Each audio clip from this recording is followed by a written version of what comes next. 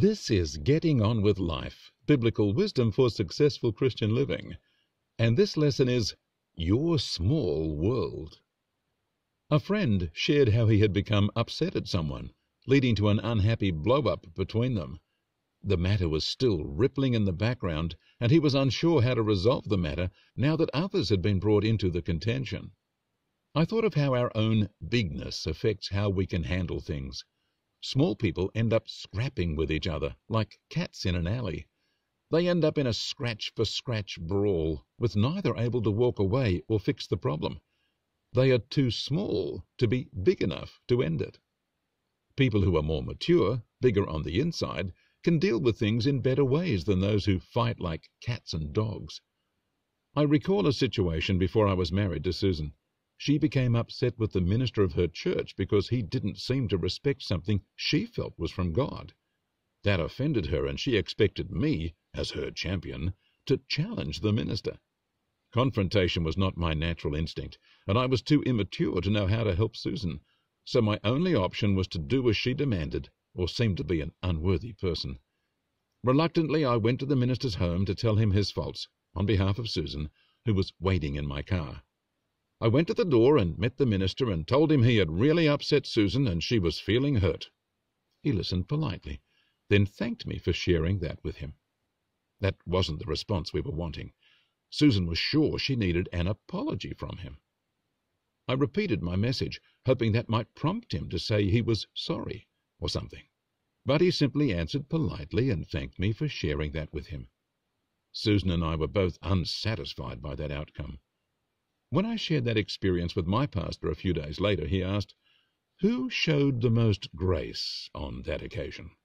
I realized it was the minister. My pastor didn't say any more, but left me to think about that. Susan had become upset, and she wanted an apology that she probably didn't deserve. She wanted to force an outcome that served her preference. I fell into line with her demands. The minister simply responded graciously, but not as a pawn to either of us. He didn't yield his will to Susan's demands, but he also didn't become annoyed with her or try to put her in her place. He simply responded with grace and let the matter pass. He was big enough to handle the matter wisely and without escalating it or reacting. He lived in a big enough world to accommodate Susan's annoyance without his world being destabilized. People in a small world find their world is easily upset and put off balance. All those people who are quick-tempered, hasty to react, quick to demand their own way, willing to contend with others, feeling the need to correct people or give them advice, or otherwise bouncing in the wake of others, signal they have a small world. A huge ship is not upset by the wake of a much smaller boat, but small boats can be tossed around by waves and wind or the wake of a larger vessel. You can tell who lives in a small world by how easily they are upset by others. A big person is not reactive, but proactive. They make plans and take action, but don't have to react to what others do. King Solomon praised such people. In Proverbs 19:11 he said, "The discretion of a man makes him slow to anger, and his glory is to overlook a transgression." It takes a big person to be able to do what Paul tells us as Christians to do, having a sweetheart attitude toward one another. In Ephesians 4:32 Paul said, "Be kind and tender-hearted to one another, forgiving one another, even as in Christ God forgave you." We start life in a very small world of our own hunger and desire for affection from our immediate family. Gradually we become aware of the larger world around us, but we look at that world through our own eyes, interests, and selfish perspective. We develop our view of the world and where we fit into it, and in our human self-interest, we look for how to make our world comfortable and suitable to us. If we become fearful, we put loads of protections into our world. If we become greedy, we look for how to get things. If we are insecure, we look for those who will give us comfort and assurance. If we suffer loss by theft or by missing out, we can become jealous over things we have. In that process, we craft for ourselves a small world, which we can control and through which we can serve our self-interest. If we have wise parents and trainers, we will be taught godly principles and learn to give room for God and others in our world.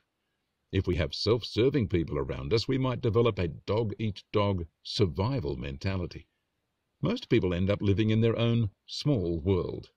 It can be filled with knowledge, money, and privilege, but still be small in that we want to control it and make it serve us. Over time, hopefully, and with good heart training, we can become big and live in a big world. In that case, we will be generous of spirit, not stingy. We'll be gracious and forgiving, not resentful and spiteful. We will have hope and security, not fear and miserliness. We will have faith and trust, not insecurity and distrust. We will make room for and appreciate others, rather than closing them out of our life. Your small world has been crafted by you, through your life, to serve you and ensure you get what you want and keep what you have. It is about you blessing yourself and protecting yourself from others. In the worst case, you become a dungeon lord of your own miserable cave. Those who have to live with you suffer under your small-mindedness, need to control everything, and care only for yourself. I wrote a post titled Dungeon Lord, addressing some of these ideas over a decade ago.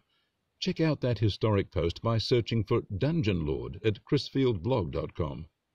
Despite what you built for yourself in the past and what pride, greed, selfishness, fear, anger, pain, or whatever prompted you to make it as you did, that can all be discarded. God has made you wonderfully new, and that allows you to abandon your small world. 2 Corinthians 5:17 tells us, "Any man in Christ is a new creature. Old things are passed away. Behold, all things are become new." And Galatians 6:15 says, "Neither circumcision nor uncircumcision means anything. What counts is a new creation." And Ephesians 4:24 says, "Put on the new self, created to be like God in true righteousness and holiness." You can begin to live in freedom and with grace, forgiveness, and love in your heart. You can be generous where you were selfish, and you can live for God and others where you only thought about yourself.